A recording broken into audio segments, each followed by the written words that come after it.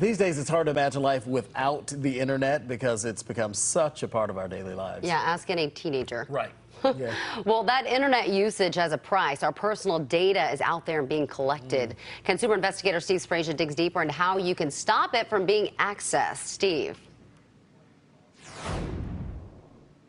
Angela Rod, a lot of us feel there's a lack of control over our personal data, and we worry about how it's being used and who is using it.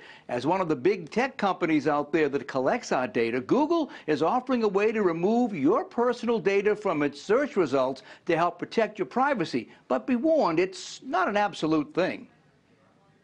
86% of us have tried to remove or decrease our digital footprint online, according to a survey by the website Dataprot. How worried are you about all that information that's collected by big tech? I'm extremely worried. I think we're in danger. In what way? Our information being leaked. And when that info gets on the dark web, it's sold. Security experts have found Social Security numbers go for just $1 a piece.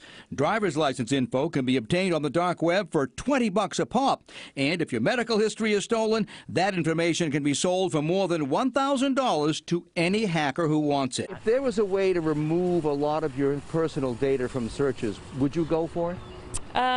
Depends on how tedious that would be, time consuming. Google's now offering a 5-step process that begins with this request, allowing you to remove a lot of sensitive information from searches on its platforms. I basically don't use Google products because they're famous for taking your data. I use browsers like DuckDuckGo. I use Mozilla Firefox. Google says when you submit the request, it'll evaluate it to see if you qualify for data removal from its searches. Among items it will remove: Social Security numbers, bank accounts, credit card numbers, handwritten signatures, ID documents, highly restricted things like medical records, personal contact like phone numbers and email addresses, and confidential login credentials. But not everybody thinks that search engine data removal will do any good. I used to work in IT, so nothing's really, nothing's anonymous. Like they have all our information. They can get whatever they want pretty much all the time anyways.